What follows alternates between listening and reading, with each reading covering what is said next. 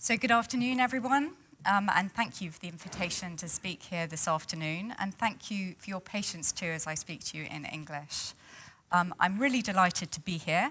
I'm frustrated by my own lack of understanding of Swedish because I could tell from snippets and what was on slides that it's very clear that we're thinking about the same opportunities and challenges in the development of infrastructure. So I work with the National Heritage Science Forum in the UK, and I'm here to share the UK's experience of developing infrastructure for heritage science. So first, it's clear that we like to think big in this field. This slide is really about sort of where to start. And so I was loving Philip's descriptions earlier about the scope of archaeology and archaeological science. You'll be pleased to hear that I'm not going to go back quite as far as 4.6 billion years, but this recent image from the James Webb Space Telescope taken in July 2022 seems fitting as an opening slide for a couple of reasons. It was variously reported in the press as an image of the dawn of time, and I thought it a good picture to use as I reflect on the beginnings of heritage science in the UK. And it's also, of course, an example of the use of the very latest technology to look back into the past, something that I'm sure resonates with you as a heritage science community. Over the next 40 minutes, I'm going to share information on the development of heritage science infrastructure in the UK, showing what the heritage science dots are in the UK and exploring why we want to connect them. What will the end picture look like? I don't have an answer for that at the moment, but I will share where we are up to in terms of the developing UK conservation and heritage science infrastructure. And in preparing for this presentation, I started my reflection on the evolving heritage science landscape by reacquainting myself with a report on a series of witness seminars that were carried out in 2010 on the theme Development of Science and Research Applied to Cultural Heritage between 1947 and 2007. This sought to explore and capture individual and collective memories of the development of science and heritage, with a special, although not exclusive, focus on the UK in the second half of the 20th century and the first part of the 21st century. And I was instantly struck by the opening sentence of that report. From the end of World War II up until the present day, the development of the application of science to cultural heritage, which may be interpreted variously as archaeological science, conservation science, building science, and more recently heritage science, has ebbed and sometimes flowed according to changes in policy, the economy, and socio-cultural priorities. And this sentence still has resonance 12 years later. The terminology, what do we mean by heritage science? Who and what is included? The ebb and flow over time, the opportunities and challenges that result in different levels of activity, and the impact that policy, economic, and socio-cultural priorities have on the development of heritage science research and infrastructure are all very live issues. As context to the witness sessions, Dr. David Saunders, previously of the British Museum, provided a chronology of the emergence of heritage science and referred to examples of isolated analyses of museum objects and in situ archaeological material in the 1800s, the use of X-rays towards the end of the 1800s, studies of binding media in the early 1900s, and investigations in the 1930s by the British Museum and the National Gallery.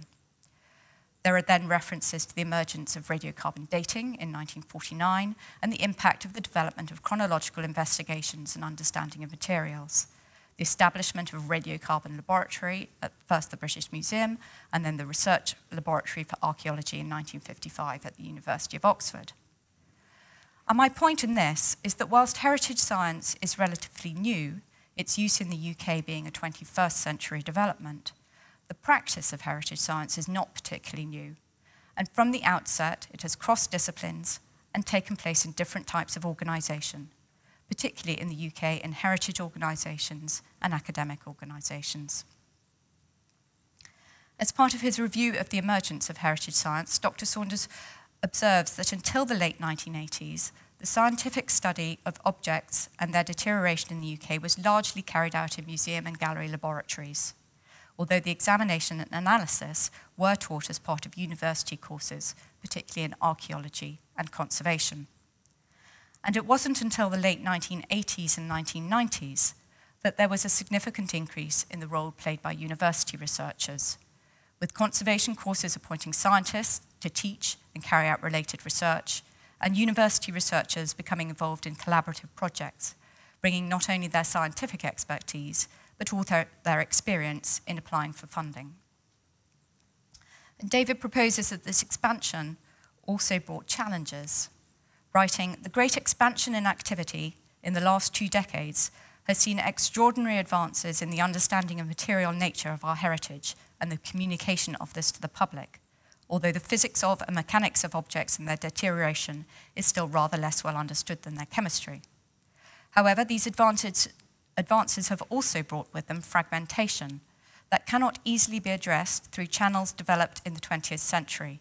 Institutes, journals, and conferences have proliferated, creating a compartmentalization.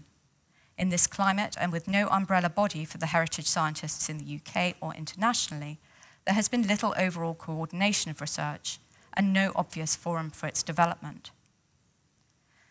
So our starting point is that heritage science research and practice is dispersed across the UK as the field has expanded, and so it has become disconnected. The very same attributes, those of multi- and transdisciplinarity, that make it such an exciting field and one of great potential, can also make it harder to understand or maintain oversight of the field's potential and the connections between different areas of research and practice. These challenges were explored in a House of Lords Science and Technology Committee inquiry into science and heritage in 2005-06, which I'm using as my first dot on the UK landscape. The inquiry looked at the contribution that science and technology can make not only to the preservation of cultural heritage, but also to promoting new and exciting forms of public engagement with both cultural heritage and science. It noted that a drive towards increased public access to cultural heritage brings with it an increased risk of damage, which means that input to science and technology is particularly desirable to protect and enable access to cultural heritage. And the inquiry was really important to us because it took a comprehensive and wide-ranging look at the issues. It looked at the decentralised nature of the heritage sector in the UK and its governance. It looked at the distribution of heritage scientists, and also the size of the sector and the issues with assessing that size. Of course, this is the challenge of multidisciplinarity, and where do we draw the boundaries? It looked at funding for research and trends in funding, international comparisons, UK policy connections, the visibility of heritage science, both government and research funding, and the need for and role of collaboration in the field. It looked at the different perspectives of research between university-based and museum-based scientists and questioned whether this was sometimes a barrier to establishing good understanding and developing effective collaboration. It looked at the impact of academic analogue status, which is something that came into play from 2005. This is where organisations that are not higher education institutions can participate in research council projects, and they're called independent research organisations in the UK. And a lot of the museums and galleries have worked for that status. It looked at the skills base, the way that research is assessed in the UK, and the way that the results of heritage science research are disseminated. It looked at the need for a clear champion for heritage science and conservation, and it looked at the role of our Department for Culture, Media and Sport, and that of the research councils. It also touched on ICT and the heritage sector, documentation and digitisation. And finally, it looked at the need for a strategy for heritage science. And the inquiry exposed what was termed a fragmented field, lacking overarching leadership and vision, and that rather bringing together the arts and sciences in a beneficial collaboration, heritage science appears itself to be in danger of falling between two stools. The report made many recommendations, amongst which were explicit reference to the need to conserve cultural heritage by DCMS, that was our government department, formal appointment of AHRC, which is the Arts and Humanities Research Council, as the Research Council for Heritage Science, AHRC is now leading research council activity in the field. A dedicated programme for funding for research in science and heritage, and that came into play from 2007 to 2014. And the development of a heritage science strategy by the cultural sector, which was published in 2010. So it was a transformational moment for us, leaving us with good intelligence on the status quo, constructive recommendations for change, and a really powerful advocacy tool. And it's been used to good effect. Which brings me to my second dot, the Science and Heritage Programme. This was a 7-year strategic research programme funded jointly by the Arts and Humanities Research Council and the Engineering, Physical and Sciences Research Council in the United Kingdom. It was a dedicated programme of funding for research in science and heritage, as recommended by the House of Lords Inquiry. And it was established to fund research activities to deepen understanding and widen participation in research in the field of science and heritage. It aimed to strengthen and develop interdisciplinary research, increase the number of researchers in the field, and communicate new knowledge to policymakers, practitioners, and the public. So it ran between 2007 and 2014 and was an £8.1 million investment. Its objectives were linked to the findings of the Science Inquiry, Heritage and Science Inquiry, and it aimed to overcome a fragmented research base by developing the hybrid heritage science research discipline, to develop a significant understanding of the relationship between cultural and scientific research questions, and in doing so make contributions to the theoretical, conceptual, applied and empirical study of heritage science, and to create shared debate amongst the arts, humanities, science, technology, engineering and mathematics communities to address issues of importance to those working in or with heritage settings. It aimed to increase the capacity of heritage science by developing a vibrant research community, address national research priorities within an international context, and facilitate connections, communications, and exchange by bringing academics, researchers, and individuals from organisations outside of academia together. And finally, it aimed to increase public engagement with science and research by contributing to public awareness of the research and project-based outputs and events. There were 4 delivery mechanisms for this programme: collaborative research studentships, which were 3-year studentships leading to the award of a PhD, research clusters, which were intended to act as a catalyst for building community around a number of research themes, interdisciplinary research grants, supporting 5 to 8 collaborative projects of up to 3 years, and postdoctoral fellowships to enable outstanding early-stage researchers to carry out research and establish an independent research career in heritage science. And this too was transformational for the UK landscape, with results being research outputs. You can see 48 projects, strengthened research collaborations involving over 300 researchers, 234 institutions, 50 industry partners, and of course to boost to the sector's skills and capacity. Also flowing from the House of Lords Inquiry was the development of the National Heritage Science Strategy in 2010. 3 evidence reports were commissioned in 2009 to inform the development of this strategy. The first of those looked at the role of science in the management of the UK's heritage. It summarised the range of UK heritage assets and gaps in knowledge and practice, and therefore research needs. It looked at the use of science to enhance our understanding of the past. And this involved a review of the drivers for scientific investigation and the range of techniques available to address the questions, with recommended areas for improvement for tools and access to equipment, raising awareness of existing techniques, data use, and its management. And the third area was the understanding of capacity in the heritage science sector, covering issues of capacity across movable heritage, the built historic environment, and archaeology, the numbers of people, the type of work they do, the gaps in capacity, where demand exceeds provision, arrangements for funding, training, and again, suggestions for improvement.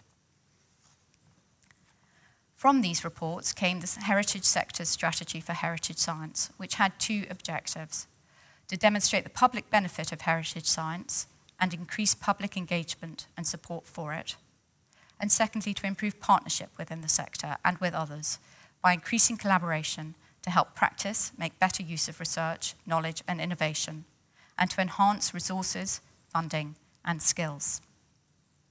There was also a recommendation in the National Heritage Science Strategy to establish a National Heritage Science Forum, made up of the users and doers of heritage science, so that the many institutions that play a part in the heritage science sector can share a sense of ownership. And so the result of the strategy was more evidence of research gaps or needs, evidence of where improvements are needed in tools, techniques, access to equipment and expertise, an understanding of capacity, funding and training arrangements, and a strategy document that again can be used for advocacy. So although we are not explicitly talking about a research infrastructure at this stage, I hope you can recognise that these were important building blocks.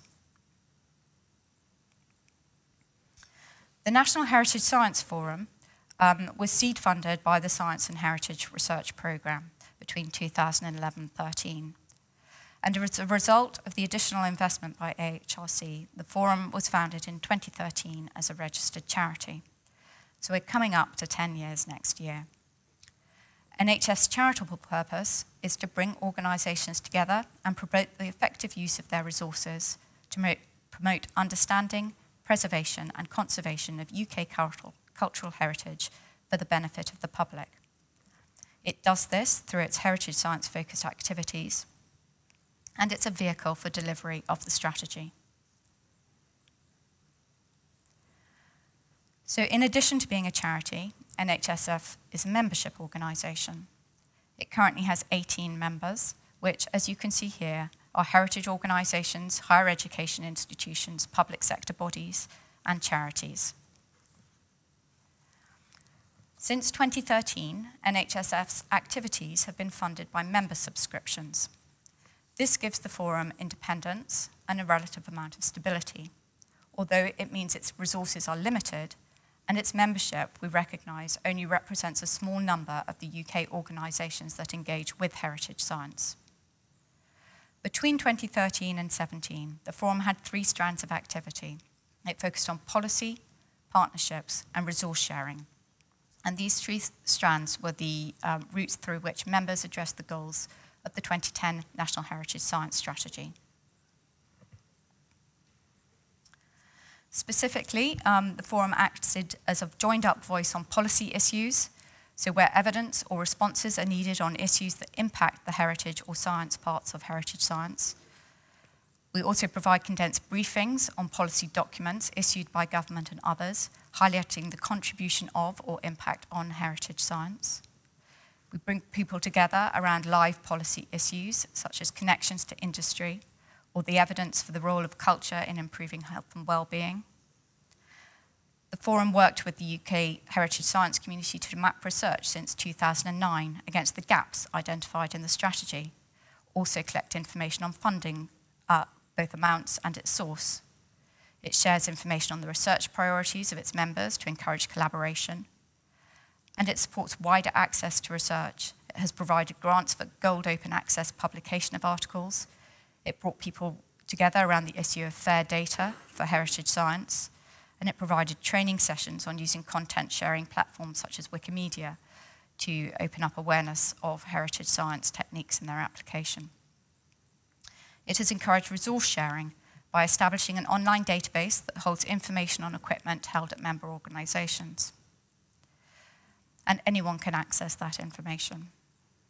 It provides information on training opportunities, the range of opportunities available within the field of heritage science to encourage new entrants to enter the field. And it's commissioned research on career pathways to help to understand the experience of people undergoing training and who are early on in their careers. All of this is supported by communication and engagement through a variety of different channels aimed at different audiences, such as our website, social media, and blogs which tie into wider activities, such as the annual British Science Week. And so the impact of the Forum is collaboration by the sector on common priorities as set out in the National Heritage Science Strategy, pooled resources to help deliver some of the goals of the strategy, and a focal point for engagement with policy-related activity. By 2017, it was apparent that there had been significant change in the policy, economic and socio-cultural operating environment for heritage science in the UK, and that we needed to strengthen our ability to connect to current priorities and drivers of change. The Forum therefore led a review of the 2010 National Heritage Science Strategy during 2017, and through a process of member input and wider consultation, developed the Strategic Framework for Heritage Science in the UK, covering the period 2018 to 2023. As was the case for the 2010 strategy, this framework is for the sector and not just for NHSF. It has 3 strands: excellent research, a skilled and diverse heritage science community, and demonstrable social and economic impact. And it's an outcomes-based framework, which means that each strand has a number of desirable outcomes or change that we want to see achieved. NHSF itself has identified a number of these that it can contribute to, but it also monitors where there is work elsewhere that will help to achieve the desired goals. Under the community strand, we've held events targeted at emerging professionals to build on careers. We've set up communications network for them on Slack. We run a series of research presentations to help them discuss and promote their own research.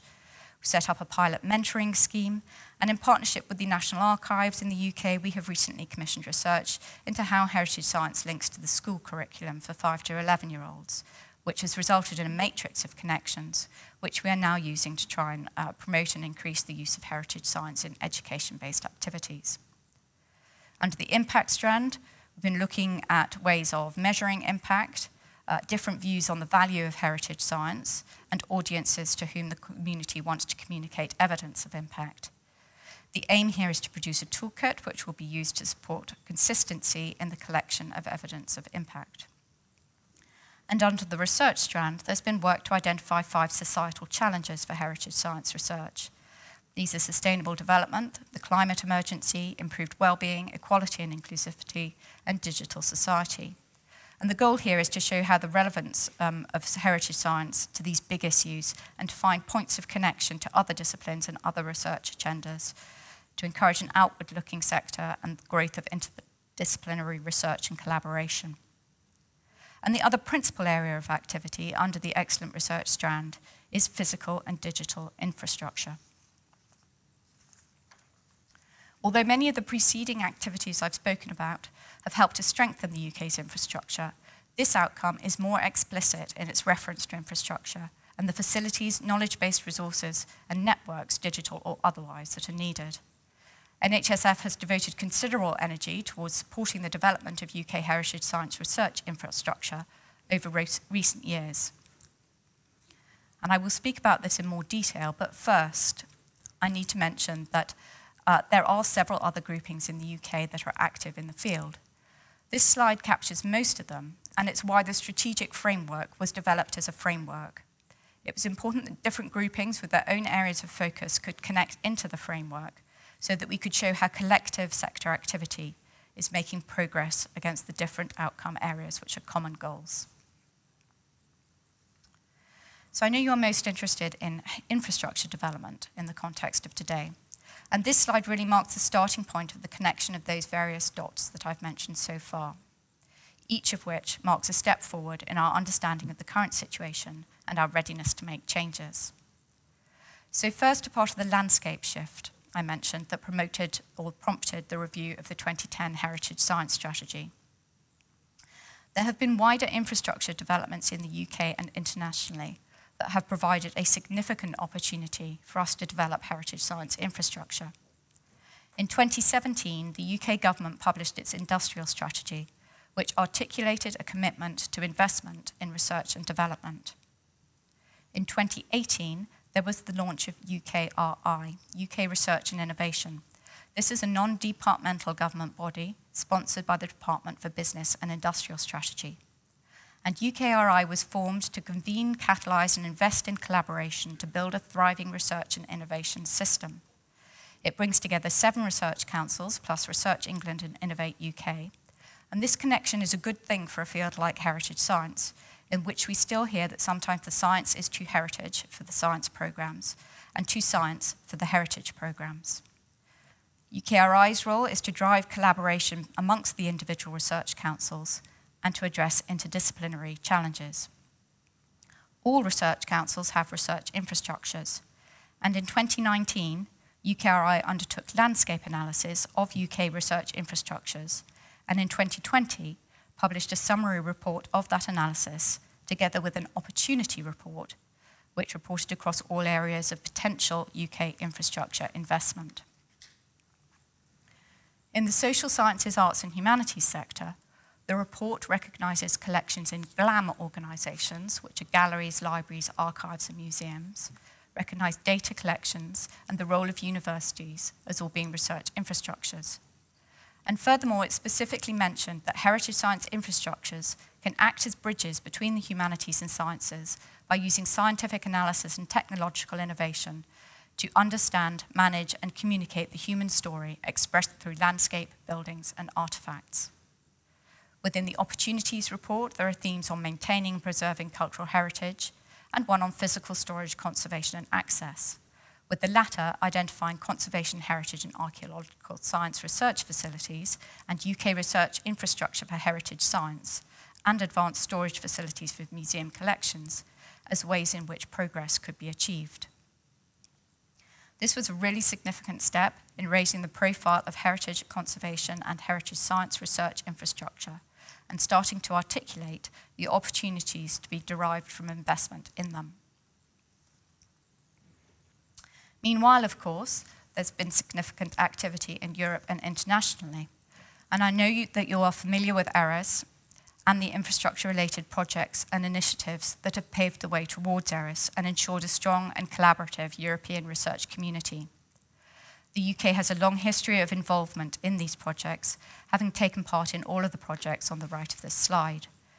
From Labs Tech in the 5th framework from 2001 to 4, and EU ArcTech in the 6th framework, and Charisma in 2009 to 14, through to Ariadne, the advanced research infrastructure for archaeological dataset networking in Europe, and to Parthenos in 2015 to 19, pooling activities, resources, tools for heritage, e-research, networking, optimization, and synergy project. I just love those. And Hyperion CH, the integrated platform for European research infrastructure on cultural heritage, which also provided training and access to wide-ranging, high-level scientific instruments, methodologies, data, and tools for advancing knowledge and innovation in preservation of cultural heritage. And then, of course, there's ERAS itself. The UK was a partner in the 2017 to 2020 preparatory phase project with participation coordinated by UCL, which is University College London. The development of ERAS and its inclusion on the ESFRI roadmap in 2016 have been really helpful in terms of building support for infrastructure development amongst the UK community. ERAS UK brought together organisations, universities, heritage organisations and large facilities that could be potential UK infrastructure providers. And it worked over 4 years of the preparatory phase project towards the development of the ERAS ERIC. NHSF and ERAS UK worked together via a strategic partnership to ensure good communication and to consult across the UK heritage science community and to continue to make the case when needed for benefits of direct participation in the ERIC. Aside from the preparatory phase work that was achieved in terms of governance and the future of the ERIC, the project has really helped the UK community to think about what infrastructure in the UK would look like. We undertook some mapping of heritage science capability in 2019 to build a picture of what already exists and where there are gaps across the 4 ERAS platforms. And it's good that ERAS is moving towards implementation and development of the ERIC. The community in the UK wants to be able to participate in this. And of course, this is demonstrated by our continuing participation in Hyperion HS as both a provider and accessor of heritage science infrastructure. Separately, we are still waiting for confirmation of the UK's association to EU programmes such as Horizon Europe, and association remains the UK's preference, and the UK government has extended its guarantee to cover all calls closing on or before the 31st of December of this year. In addition, the UK continues to be involved in the JP on Cultural Heritage, connecting to that through the Arts and Humanities Research Council. So moving on to AHRC and its work on the development of research infrastructure, this is where the bulk of activity is happening at the moment. At the point when UKRI announced its roadmap for investment in infrastructure, which was 2018, AHRC didn't have a recognised infrastructure programme or portfolio of capital investment. Since then, it's led a wide-reaching programme of research and consultation over 3 years to understand existing infrastructure, the need for infrastructure investment, demonstrate the benefit of that investment, and scope the shape of the potential infrastructure. This slide charts work done to scope infrastructure up to a report in 2021. AHRC conducted community consultations specifically around infrastructure in 2019, and these are the results that fed into the UKRI's landscape analysis and the opportunity report that I referred to earlier. As a result of that consultation, heritage has been identified as a priority area for investment, and within that, heritage science has been identified by AHRC as one of 3 areas for infrastructure investment, alongside the creative industries and digital and data. In September 2019, AHRC convened an event on conservation and heritage science, at which there was strong support for a coordinated UKRI-led investment in conservation and heritage science for the establishment of a distributed national institute underpinned by significant investment in 4 areas of infrastructure, research, skills, and craft. And that was an important meeting because it got representatives of the other research councils to attend it. So again, it helped to raise the profile and value of what heritage science can achieve amongst other infrastructure providers and funders. Outline concepts were developed in 2019 to 20, and in 2020, AHRC convened a scoping group to help to refine and develop further the case for infrastructure investment. That looked again at gaps or deficiencies in current provision. It provided data and analysis on international models that the UK might usefully draw on or not draw on, and it prepared a selection of case studies about the evidence of the contribution of conservation and heritage science across economic impact, society and culture, advancing technologies, frontier knowledge, well-being and sustainable growth, those being priorities for UKRI. It also worked towards an outlined 5 to 10 year programme encompassing 4 key strands, that of infrastructure, research, skills and craft. And this formed the basis of a request for major investment to the UKRI board in July 2020. The outline was presented to the Infrastructure Working Group in 2020, that's UKRI's Infrastructure Working Group, and that was to test the idea of the investment in an Institute for Heritage Science research, and to ensure that the work was complementary and not duplicating activity in other research councils. And whilst this was still under consideration by UKRI, the concept was also tested through 2 virtual community discussion events in November and December 2020. The outcome of the Infrastructure Advisory Committee meeting was that it was agreed that investment in heritage science and conservation research infrastructure is strategically important and it should be prioritised for funding. It recognised that further detail on the proposal and the benefits of the investment to address this were needed, and AHRC funded 3 fellowships, the fellows' tasks being to collect the additional information that was needed. Each of the 3 fellows focused on a different component of the infrastructure, which broadly followed the ARIS platforms. So one looked at Fixed Lab and MoLab facilities, one looked at ArcLab and DigiLab facilities, and the third focused on governance. They worked between March and July 2021 to collect additional information, and this is summarised in a scoping report which can be found online, and I've got a reference to that at the end if you're interested, and from which this diagram comes. In the course of their research, which involved mapping and consultation, the fellows noted the previous data collection exercises and engagement with the concept of heritage science infrastructure had tended to be dominated by IROs, so those independent research communities, organisations largely in the museum and gallery sector. And this was despite a substantial amount of the actual infrastructure being hosted in higher education institutions. They also noted that consultation had been therefore informed mainly by the needs of those that would potentially deliver the infrastructure, with relatively little input from potential users, for instance, smaller heritage organisations.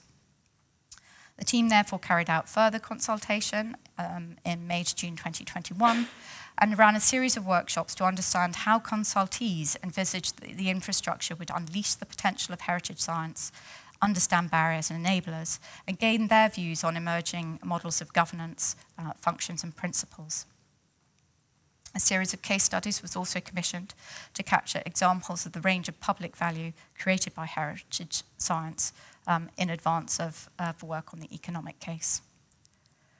So what did the mapping and consultation reveal? It revealed that all branches of science are used in heritage science and conservation research and are applied across the full range of heritage types. That the UK does not have a centrally integrated heritage science infrastructure at present, and centres of expertise have grown organically, resulting in a dispersed landscape. The range of technologies used is diverse, with over 100 analytical technologies, techniques or tools in regular use. And the technologies are applied in more than 20 subdisciplines, with many overlaps between these subdisciplines. Most of the technologies require some degree of specialist technical knowledge for their productive use or data interpretation, and people are therefore critical to the infrastructure in addition to equipment. Specialist and high-tech facilities are found in broadly 5 types of area. They're university-based, they're with national institutions that steward heritage collections. There are the big STFC, Science Technology Facility Council facilities, so these are like synchrotrons. There are other national infrastructure facilities, and there are commercial facilities. And research is carried out, unsurprisingly, at locations across the UK, although the mapping of where precisely those technologies are should be an ongoing function of the infrastructure itself. It also built the case for why to invest in a distributed infrastructure and what the benefits would be. The study proposed that research infrastructure would result in transformation in connectivity, so that's collaboration and connections between knowledge, data and researchers, improved connections with beneficiary communities, better relationships with industry, and better relationships with other UK infrastructures. It would result in transformation to access, improved mechanisms and resources to support the full use of equipment, access to equipment for a wider community of users, and logistical support to smaller organisations. It would promote open access to data and discoverable collections for scientific study. It would result in transformations to sustainability, with equipment being used to its technical potential, equipment being better supported by technical staff, better career opportunities to keep talent in the sector, long-term data storage, and new technological innovation to address needs. And it would result in better impact, with outputs monitored to demonstrate the societal value of research, research itself better understood, and research feeding into practice and commercial opportunity, and better international links within recognised European and global infrastructure. And whilst this was going on, there was another concurrent strand of activity. AHRC developed and launched the Capability for Collections Fund, known as CAPCO. This was a programme of capital investment in the renewal and upgrade of research facilities within UK galleries, libraries, archives, museums and universities. There was £25 million of investment, which was part of a one-off £300 million investment by UK government called the World Class Labs Programme. That investment contributed to the strategic vision for investment in arts and humanities infrastructures that was set out in the opportunity report I referred to. So you can see that these things are all layers and building upon each other. There were 2 elements to that initial call. The first was major upgrades of up to £3 million per bid. And then the second strand was urgent replacement or upgrade of core equipment between £10,000 and £1 million per bid. The call opened at the start of September 2020 and closed in mid-October, and spend had to be achieved by the end of the financial year at the end of March 2021. So this was a hugely quick turnaround time, and if you remember what was going on in 2020, 2021, it was very challenging for the organisations in terms of their response to it. But it was also very successful, so there were 48 funding awards made, 42 institutions across the UK. And there are examples of the awards that were made on the UKRI website and also in the individual organisations that received them. So we're really trying to raise the profile of the benefits that this investment has brought. It gave many institutions the chance to update old equipment and to develop new facilities. And whilst the grant call did ask about collaboration and wider access, this programme of funding is not specifically linked to part of the wider distributed infrastructure work. The awards were followed with a subsequent call for public engagement projects. So again, we're still keen to raise the profile of the infrastructure investment, albeit at individual organisations. And we're looking forward to seeing the results of this work being shared more widely, as several of those projects are now coming to or have recently completed. 3 minutes left. Where are we now? Okay. RICHES. We've changed the acronym. So this is the Research Infrastructure for Conservation and Heritage Science. Until between 2022 and 2025, there's plans to invest £481 million into a portfolio of research and innovation infrastructures. That's not just heritage science, I add. So this proposal for RICHES was submitted by AHRC to UK Research and Innovation in 2021. And the proposal that was submitted in 21 has received the green light for business case development. So that's the stage that we're at now. The vision for RICHES is that it is transformational investment to address fragmentation within the sector with 3 components: a networked distributed infrastructure of facilities, so those are fixed lab and MoLab, and expertise, a central strategic hub which plays a coordinating function, and digital connectivity. And the distributed infrastructure model will build upon and bring together existing and new facilities and expertise. It will consolidate and promote multidisciplinarity, and it will provide a means of engaging the whole heritage science community and exploit geographical distribution to promote and widen accessibility.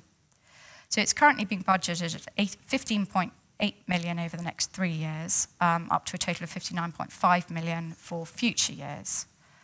And it sort of operates over a 10-year time period. Since the scoping study, there's been a lot of intense work to develop the business case associated with the potential investment, because we have to go through government processes to make that case.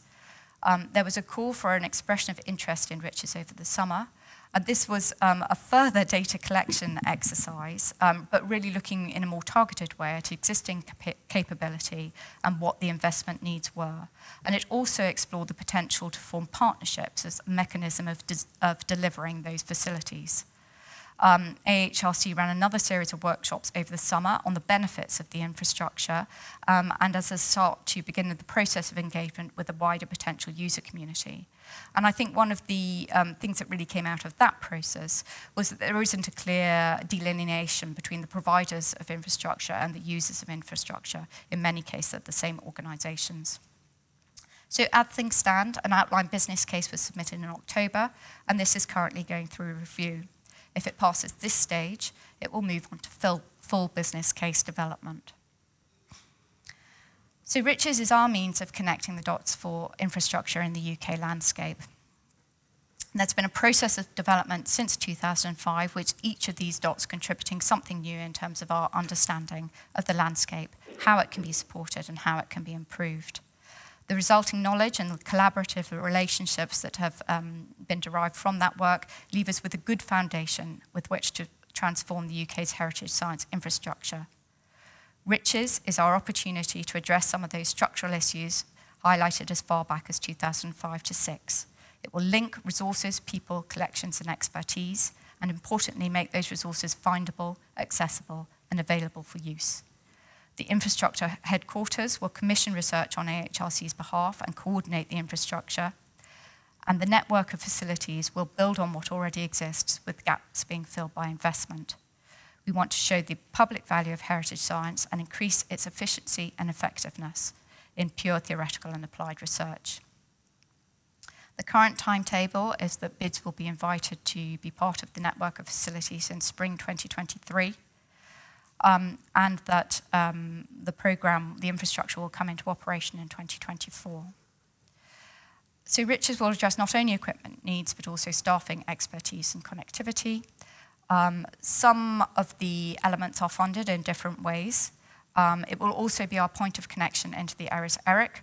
The UK node would operate from within the RICHES headquarters or hub, and that hub would support the UK infrastructure contribution to ERAS, as well as promote access to ERAS facilities by UK users. So our current focus is on achieving UKRI funding of the infrastructure component. This is capital funding for setup. It is not running costs or operational staffing or access. But the model is that these costs will be funded by other budgets from AHRC. So I hope that this has helped you to understand where we are at the moment, that we're trying to build on what already exists, fill gaps, and ensure connectivity. Thank you very much for your time and your attention, and I hope that the overview of our journey has been helpful to you.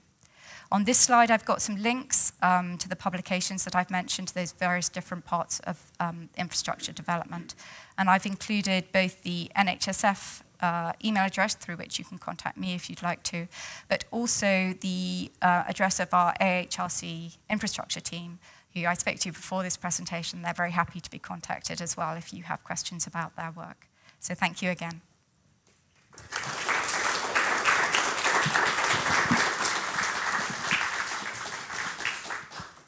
Thank you very much, Caroline. Feels like that was a lot of work, compromised to a few minutes. We have a few minutes also to questions for Caroline.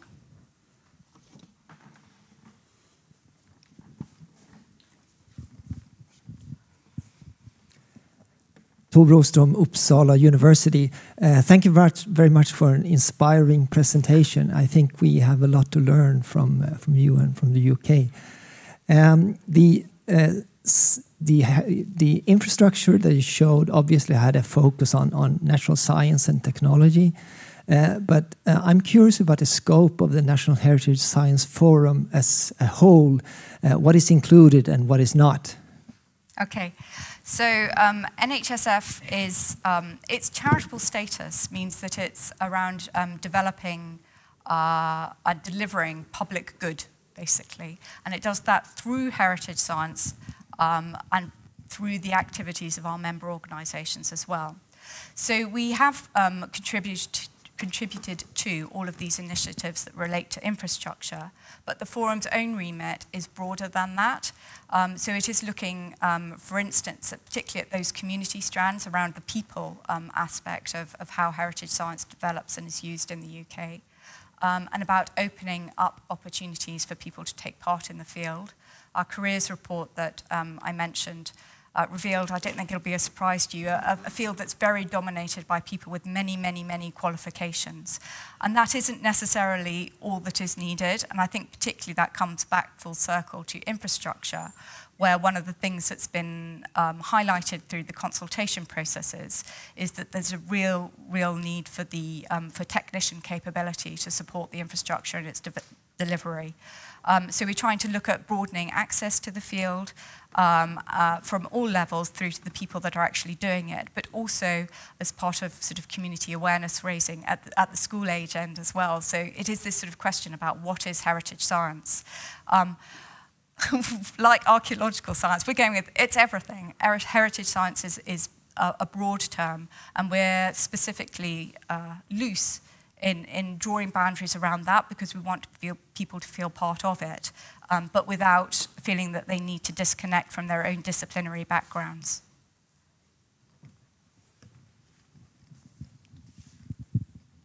Thank you. I have a follow-on question on exactly that topic, the education and heritage science. So there's the second point there, the Science and Heritage Program between 2007 and 2014. It was 48 projects. There were 48 PhD students, right? No. No? No, those were the research projects. So there was a smaller number of PhD students and the fellowships. Okay. And then there was another one that wasn't in your slides, or maybe I missed it. The CHAR program from UCL that had 60 PhD students? Yep, that sounds right. Yep, so CHAR was in my... Yeah. like, this is and everyone else. These other things. Yeah. What happened to all these people? Is that included in the report by the three people that you, the three fellowships? No, it isn't. And it's a good question. So I think that's where NHSF could very usefully do a bit of work. So our most recent sort of comprehensive sort of look at who's doing what is still that 2009 picture. and that needs to be updated. And again, that has been brought into sharp focus by the infrastructure development work. Our research community is still very international in the UK, but that's not been made easy over recent years. So we need to understand that community better. And find out, where all those people have gone.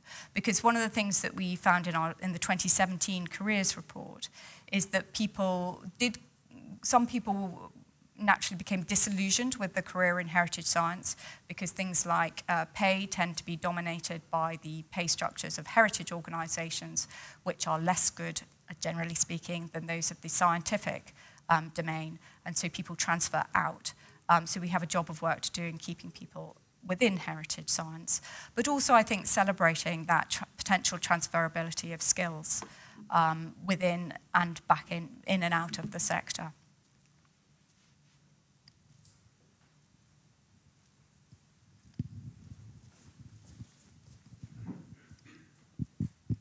Thanks, that was extremely useful. You mentioned a problem with grant applications being considered too sciencey to be heritagey and too heritagey to be sciencey. Yeah. And I recognize that from environmental archaeology, where things are too archaeological to be ecology and too ecology to be archaeology. Is that resolved now? Or is it no, not yet. But it is one of the things that we hope that this infrastructure investment will help to achieve as well. So the infrastructure program does not come with a program of research funding, but hopefully if you have better understanding of the domain of the research and its scope, there will be further appetite for investment through different strands. And although UKRI is formed to bring together the research councils, I think it's fair to say that the reality is that the funding streams still go down through the different strands of, say, the Physical Sciences Research Council and the Arts and Humanities Research Council, and that is a persistent problem. But it's one that I think is becoming easier to deal with. Okay, and a follow-up question. That sounds very similar to Sweden. So a related issue is, it sounds like we have the same kind of funding, that the infrastructure funding can't pay for research. But, yeah. But there's no specific pot of money set aside for research using the infrastructure. Is that different in the UK? Have the funding councils decided we're going to fund this infrastructure and then said we're also going to pay for this amount of research using the infrastructure in the future? They haven't committed to that, as far as my understanding is. But the current model, and it is all very live, as you've experienced, there's plenty of potential for change. But the current model is that the infrastructure headquarters would be coordinated by, if not part of AHRC, our research council, and one of its functions would be to direct AHRC's strategic research funding. So that's what's there at concept level. Where the precise pounds for that research funding come from at this stage is not known. So the steps are the establishment of the infrastructure and the investment in that first, because there is this opportunity, given the wider UK government appetite for infrastructure investment.